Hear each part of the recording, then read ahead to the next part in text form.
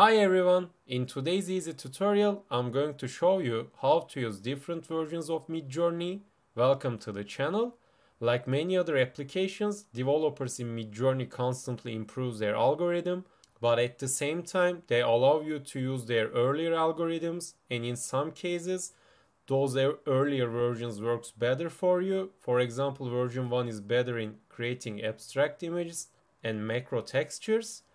So to use earlier versions, first open up your Discord homepage and select the server that has a Midjourney bot on it, and then type down /settings and hit enter.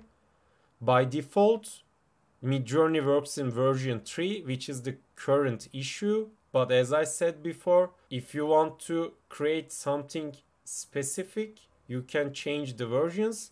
Version 4 is currently tested, but I'm going to show you the version 1. To do that, I'm going to click on MJ version 1, and it automatically adds the suffix --v1, which indicates the version 1. So to show you the difference between the versions, I'm going to run the same prompt twice, /imagine, and then write down my prompt, and then hit enter.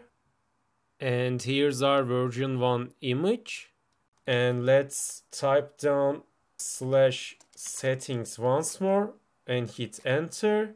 And here I'm going to select version 4, which is tested right now, and I'm going to write down the same prompt that I used before and hit enter.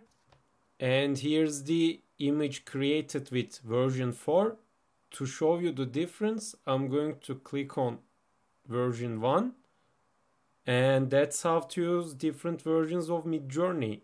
If you found this video helpful, tap the like and subscribe buttons to help others find this video as well. Thank you for watching.